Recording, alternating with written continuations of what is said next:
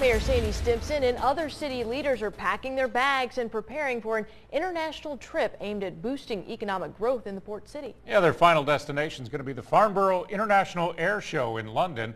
Local 15's Christian Jennings has details on what the mayor hopes to accomplish.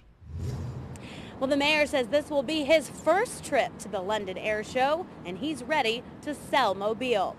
Hundreds of aerospace suppliers will be in attendance, and it's all about the networking. Mayor Stimpson's goal next week is to convince suppliers to relocate and move to Mobile to take advantage of the future Airbus assembly line.